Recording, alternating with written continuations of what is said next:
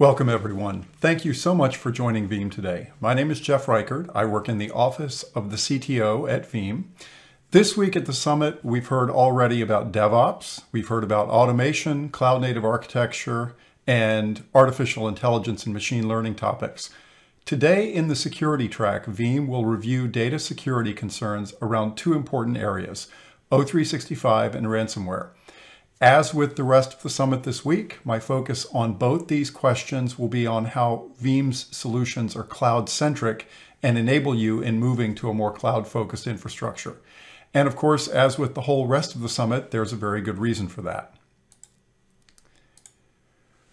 We're in the middle of a historic transition. We're actually pretty far down the path. In the past 15 years, we've seen movement through consolidated data centers, to virtualization, then to private cloud, and today's overwhelmingly hybrid cloud, multi-cloud landscape. As workloads moved out of the data center, our customers' requirements changed here at Veeam, of course, and they changed from data management to cloud data management. And that informs everything that we do here at Veeam. Our vision at Veeam is to be the most trusted provider of backup solutions that enable cloud data management. Now, there's three parts to that. Backup is what we do. Your data has to be safe before you can move on, before you can move it to new platforms, do new things with it. Trusted goes with backup. If I have to restore my data, chances are circumstances aren't perfect. I might be a victim of ransomware. I might be experiencing some other kind of outage or even a natural disaster, and I need to trust I can get my data back when I need it. Cloud data management might not be so clear, and that's what we'll define next. But Veeam is confident that as you all go on this journey to the cloud, we can achieve this vision to be the leader in cloud data management. And there's a reason for that. Our customers have turned to us to lead the market in protecting their data through the whole innovation timeline that we just discussed. Veeam was the leader in protecting virtual data, first with VMware and then with other hypervisors. As hypervisors evolved into private cloud capabilities in data centers, we led the market and still do in providing high availability for private clouds. And as we've moved into the whole public cloud, hybrid cloud environment, we're leading in helping getting customers' data safely into that environment and protecting it once it's moved up there as well. To define cloud data management is the set of outcomes that we deliver to our customers as they make this move into multi-cloud and hybrid cloud. And of course, those outcomes are on the right. It begins with backup and recovery. If your data is not safe, you can't do anything with it. You've got to be sure of that. Cloud mobility is a natural consequence of backup, both because Veeam helps in moving data directly to the cloud, because we've backed up to the cloud for years now, and we've got a lot of cloud mobility capabilities around restoring into multiple clouds, but also for the reason I just mentioned. If you don't know you can get your data safely into and out of the cloud, you can't risk moving there. At Gartner's conference in Barcelona last November, I spoke with a large European and Middle Eastern bank. They've got branches all over Europe and the Middle East. They had successfully completed an O365 pilot. They were ready to move their Exchange, their OneDrive, their SharePoint up into the cloud, but they couldn't do it until a member of my director's board, of our customer's board, sat down at the keyboard in the data center and saw for himself that he could restore data on premises. He needed to know that if he moved the data up to the cloud, he could just as safely and securely move it back out of the cloud. And once they showed that, they were free to have cloud mobility to move up to that platform. Of course, automation, monitoring, orchestration, the next two bullets go along with moving to the cloud. If I'm moving my data to new platforms, I need easier ways to manage that, and I need easier ways to monitor where the data is to make sure it's okay. Same conference, we had the CTO of a large French managed healthcare provider. Eric was on stage for 20 minutes. He spent 15 of those minutes talking about how he used Veeam with Puppet, Chef, and Ansible to automate deployments in his development environment and then automate the movement of those development environments up into production for his many managed services customers. Veeam is API driven. We have been for years. And so we plug very neatly into automation and orchestration frameworks. And of course, governance and compliance is the natural consequence if you get the rest of it right. The reason that our Office 365 customer, the large Europe Middle Eastern bank, needed to see that they could get their data back on premises is that they had to know that if they were faced with an audit, a lawsuit, any kind of regulatory interaction, that they could show auditors, they could show regulators, they could show opposing counsel that they could get data back when they needed it. The tech stack that enables these outcomes is over on the left. Obviously, it starts with backup and with some advanced capabilities like data labs. Monitoring, orchestration go with that. But the top and bottom of that tech stack are where a lot of Veeam's innovation dollars get spent. The top is the workloads that we protect. The bottom is the storage solutions that we integrate closely with. If you look at those workloads in particular, you'll notice over on the left, we've got all the virtual hypervisors that we protect. And that, of course, is started with VMware. It's now extended to Hyper-V, to Nutanix AHV, and to VMware up on cloud platforms. We'll talk about that more in a second. Cloud platforms, we have native hypervisor level backups for AWS EC2 instances. We have native hypervisor level backups for Azure VMs. We also, I just mentioned, do the extension of VMware into AWS, into Azure, into the Google Cloud VMware environment. So all of those we support as well. Software as a service, we are the leading industry solution for O365 backup. We're going to be talking more about that today. And we don't leave out the physical on-premises infrastructure.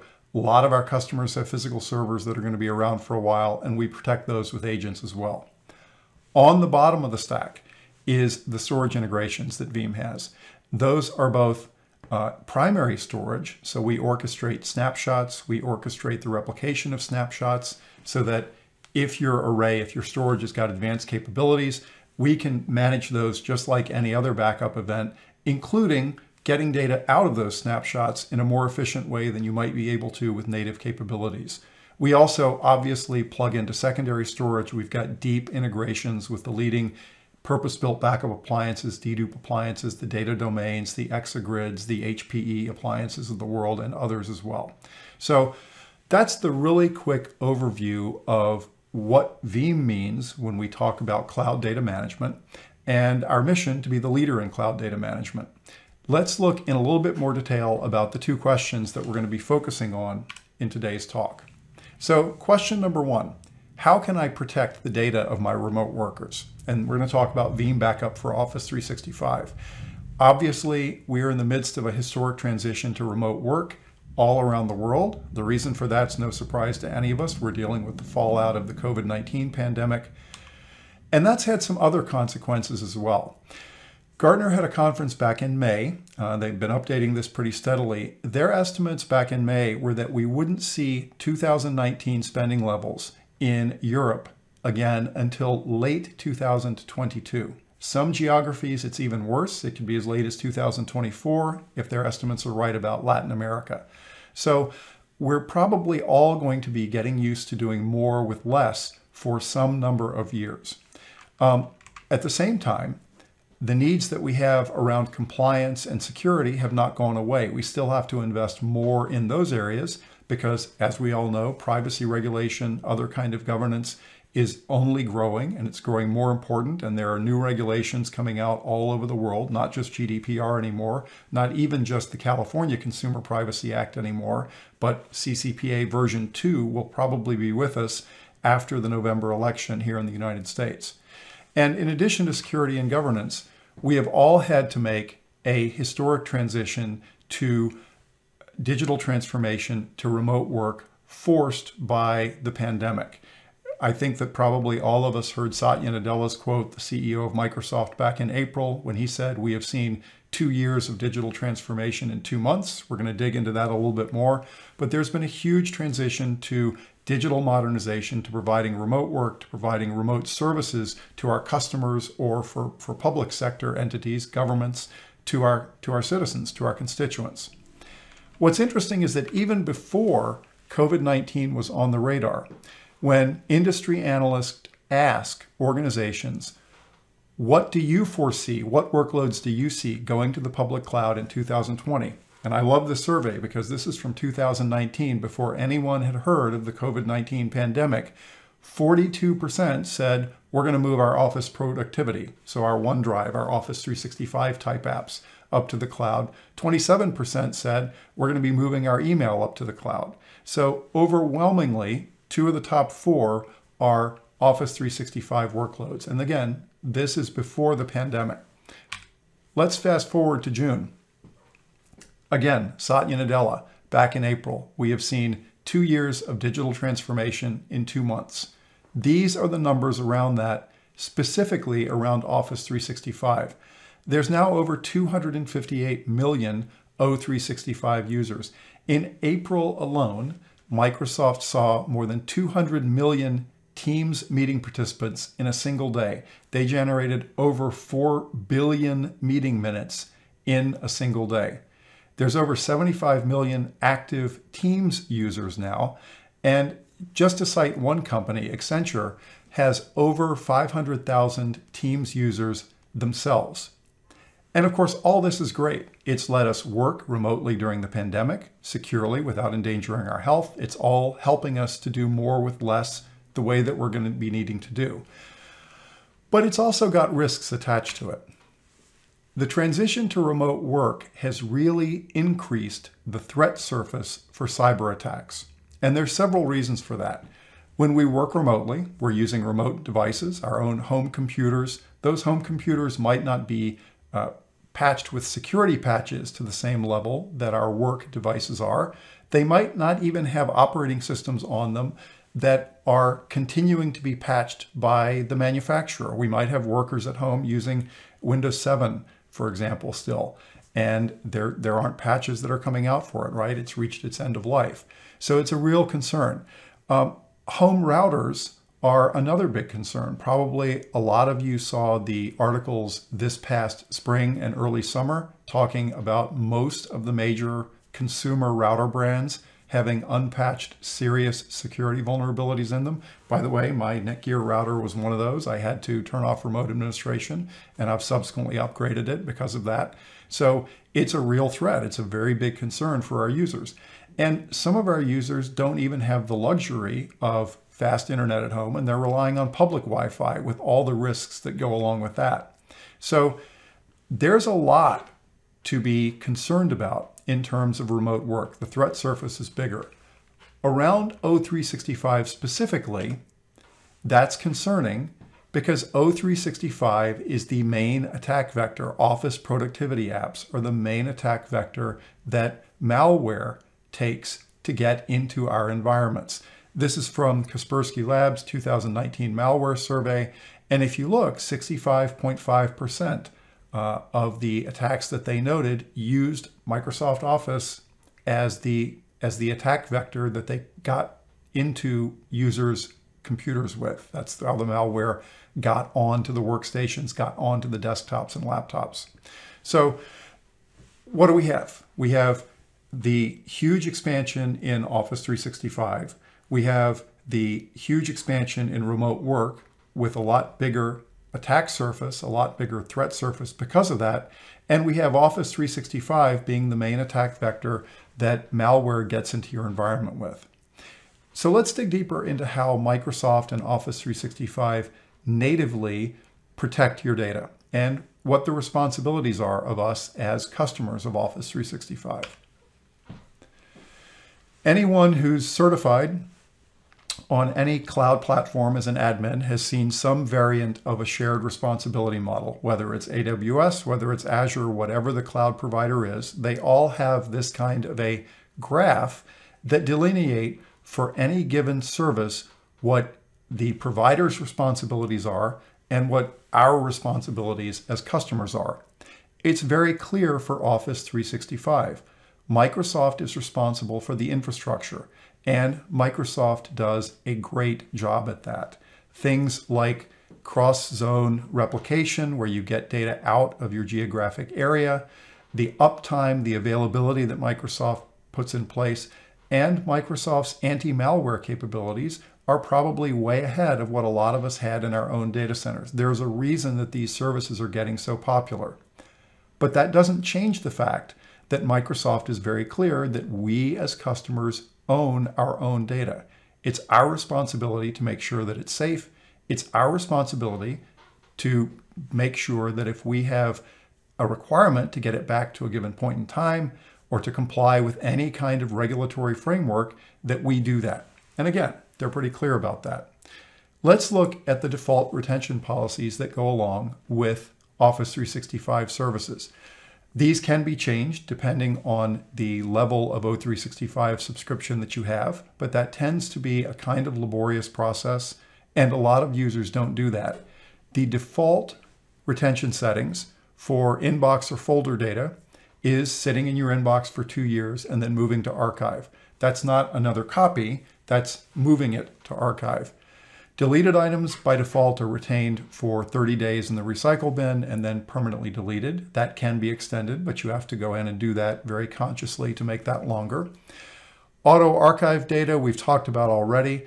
Deleted items in SharePoint and in OneDrive. There's a 2-stage process for that. They tend to, after being deleted, they stay in the first stage recycle bin for a month, and then another couple of months in the second stage recycle bin, and then permanently deleted.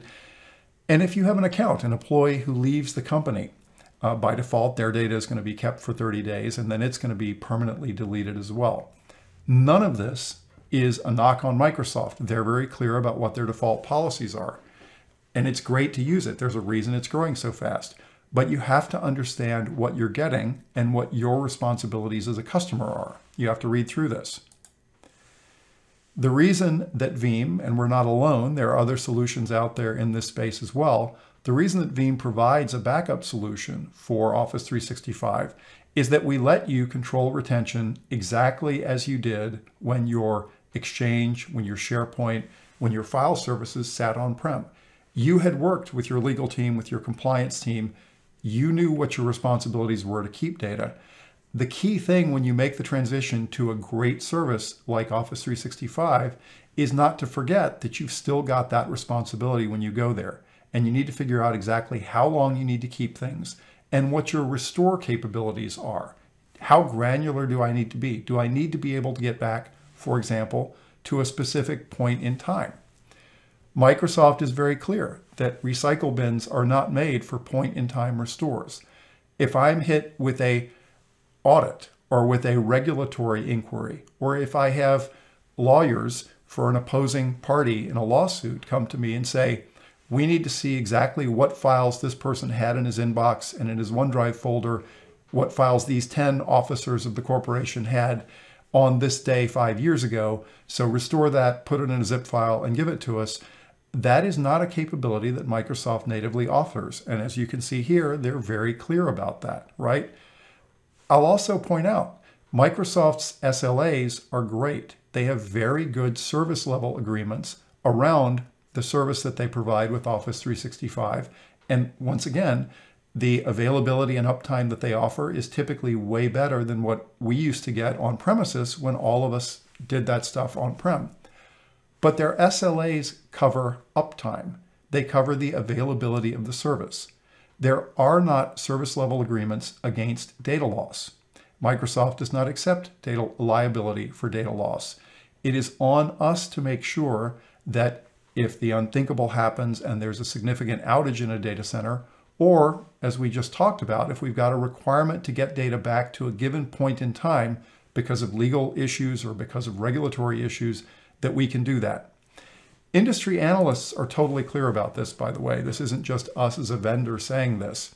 International Data Corporation, IDC, they are a leading industry analyst firm. This is a quote from their analyst, Archana Venkatraman. And basically, you can see, it's very clear, without backup, Office 365 customers are exposed. Microsoft is clear about it. They lay it out in black and white. Analysts get it. But the truth is, a lot of Microsoft customers are still not clear on this, okay? Microsoft customers, when we ask, and this is from a Veeam survey, our data protection trends survey that was released in June of this year, we heard from 19% of our customers that they rely on Microsoft's backup for O365 data. There is not a Microsoft backup as we normally understand it for O365. 57% said we're not doing anything. So 76% are exposed. If they had someone come to them and say, we need you to get back these 10 or 20 people's data as it was 2 years ago, 3 years ago, 5 years ago. They couldn't do it. They would not have a solution for it. Okay? Now you might say, all right, so they're exposed, but what are the real issues that come up? Is this really a problem? Well, at Veeam, we think that there are some pretty significant reasons why you should consider this. Accidental deletion is a thing. I think that we probably all saw in the news not terribly long ago, news that a big firm deleted the private history chat for their company. That's the sort of thing that does happen. User error is still the leading cause of data loss for most organizations. There's also retention policy confusions and gaps. On premises, when we had our data in our data centers, we had thought through this and most of us had a pretty good plan around it. The trouble is that in rushing to maybe earlier than we thought, given the pandemic, get our data up into cloud services, we might not have taken that same maturity along with us. So there's still, when I talk with Veeam customers, when I talk with other customers who haven't adopted Veeam, there's still a lot of confusion around retention after they move to the cloud. There's internal security threats. A young man in the UK went to prison back in December of last year because he was angry about having been fired, deliberately deleting both production workloads and as many backups as he could on the way out the door. This is something that happens. It's something we have to think about. Of course, there's also malware. At our Veeam On conference back in June, we actually demonstrated using script to encrypt mapped OneDrive folders and simulate a ransomware attack on OneDrive. So it is absolutely something that's possible to happen. Again, no knock on Microsoft, their security is better than most of us had on premises, but it is something that we have to guard against as admins. There's legal and compliance requirements. We've talked about that quite a bit. And there's the benefit of being able, if you've got a good backup solution, to manage through a single pane of glass with a single set of policies, my workloads that have moved up into the cloud and my workloads that are still on premises. Because overwhelmingly what we find when we talk to customers is that they have on-prem workloads still running and they've got multiple clouds that they're taking advantage of for things that they've moved up to the public cloud. Now again, these are good reasons. How often do these kind of things really happen? Well, the answer is they happen a lot. 37% user error, accidental deletion. These are what forms of data loss have you experienced within the cloud, okay? So it absolutely happens quite a bit that folks run into accidental deletion. People also run, of course, into malware. They run into security gaps or retention policy gaps where they thought they were keeping things longer than they were and were surprised when they needed to get data back. But these things do happen in the real world. Again, this is from Veeam's Data Protection Trends Survey. It came out in June of this year. That survey is a large worldwide survey of 1,500 IT leaders about what they're doing about cloud, about data protection, around all these topics we're talking about today. So let's look at how Veeam helps. We released earlier this year Veeam Backup for Microsoft Office 365 version 4. Actually, version 5 is in beta right now, and I'll talk with you a little bit about what's included in the upcoming version 5. But available for our customers today in version 4 is the ability to back up your OneDrive, your SharePoint Online, your Exchange Online, and your on-premises Microsoft apps through one console. You can protect all of it using one application, one set of policies, procedures, storage resources. With version 4 of Veeam Backup for Office 365, we added the ability to support object storage. What that means is that you can deploy your Veeam Backup and Replication servers, the data movers themselves, all the backup infrastructure, and the storage either on premises or in the cloud, or both.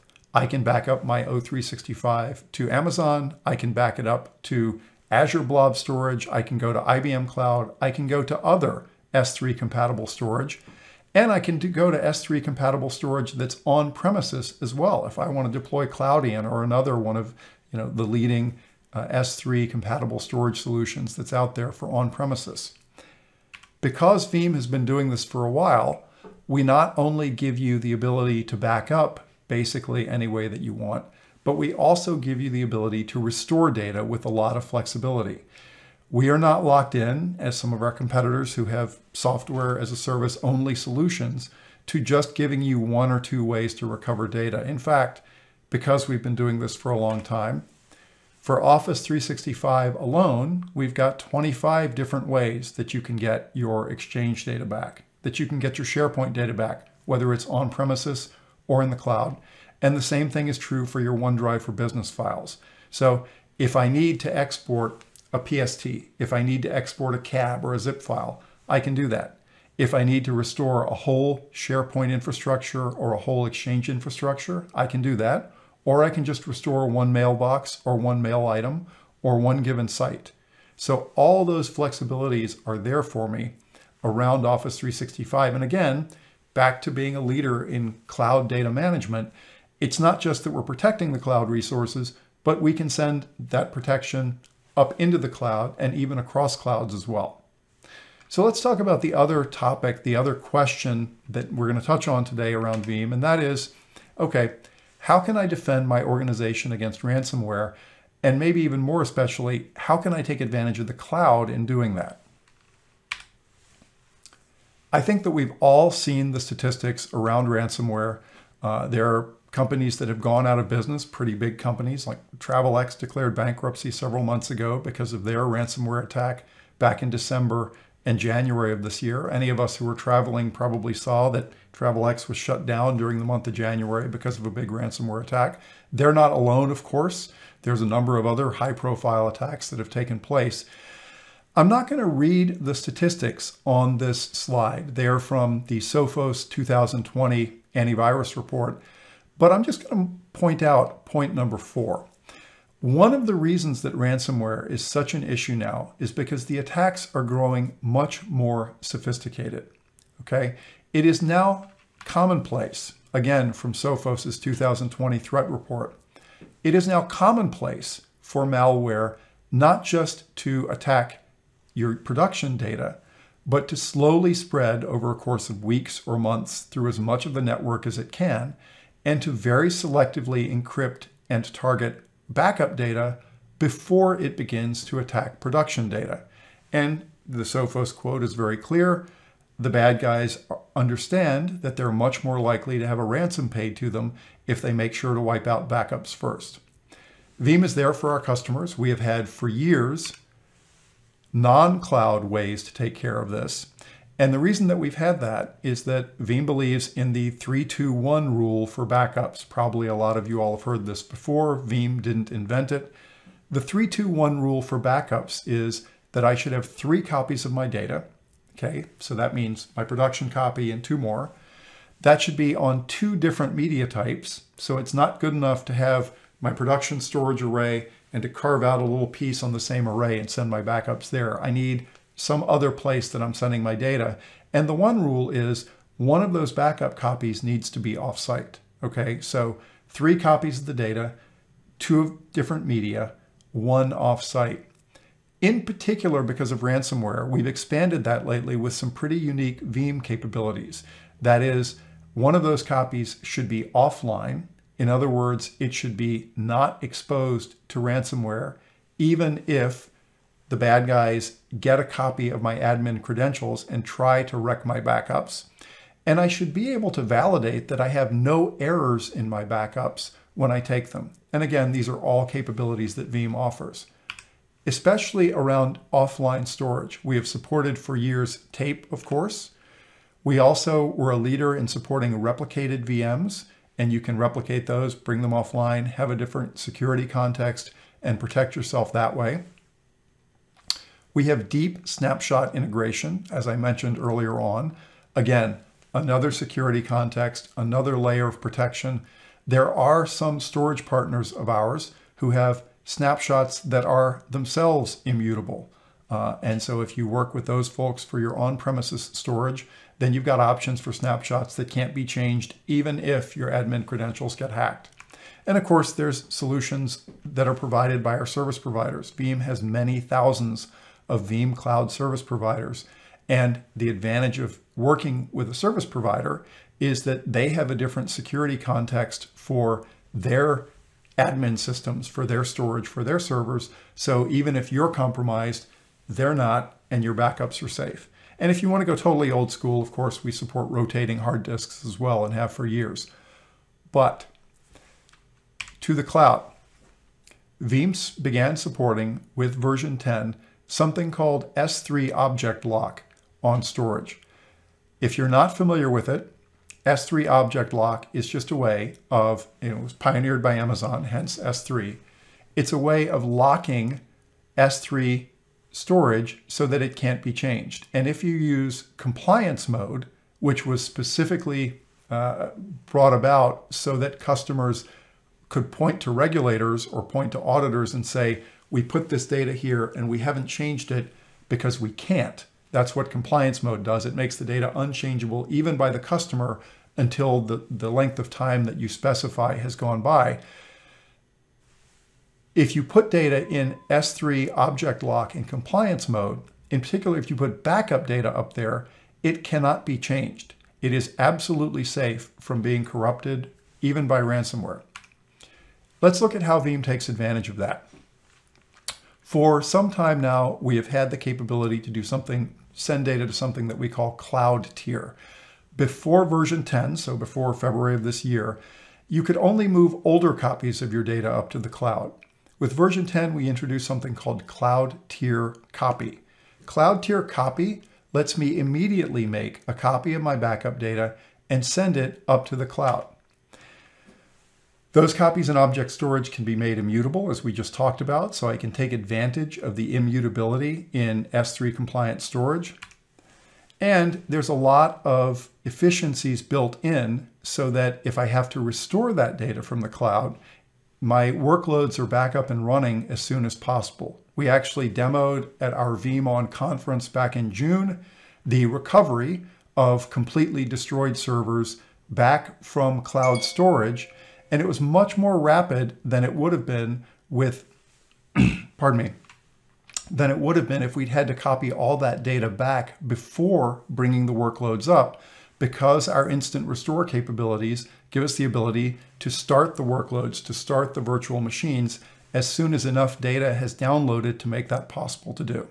So a lot of very, very strong capabilities around ransomware. There's actually a lot more capabilities than this, but this is the cloud integration. And so since we're at the Cloud Summit, this is what we chose to talk about today. But there's a lot more that we can talk about in terms of ransomware protection. Now that we've answered those two questions, let's answer another question. And that is, what's it like to work with Veeam? Is Veeam a partner you can trust? If you talk with Veeam customers, what you will hear is that Veeam has a strong focus, and we've had this for many years throughout the history of the product, on three main things. We make the product simple, we make it flexible, and we make it reliable. And the reasons for that are pretty clear. If you've ever been a backup admin, and I have been a backup admin in my career, you will know that no backup admin has only one job. Your backup admin is also a server admin, he's a storage admin, he's a virtualization admin, now he might be a network and cloud admin as well. So the requirements for getting your data back when a bad thing happens, when you have a natural disaster, when you have ransomware or some other bad event, are that your product has to be simple, flexible, and reliable. That's the mark that we aim at. And over the years, we've been pretty fortunate that industry analysts have validated that we hit that mark. We have led in the Gartner Magic Quadrant. We've been in the Leaders Quadrant for the last 4 years. This year, 2020, we are highest positioned for ability to execute.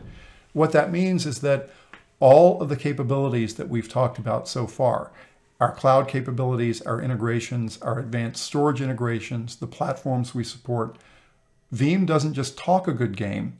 Veeam actually leads in making those things usable by our customers and something that they can rely on even in the middle of a natural disaster or a ransomware attack.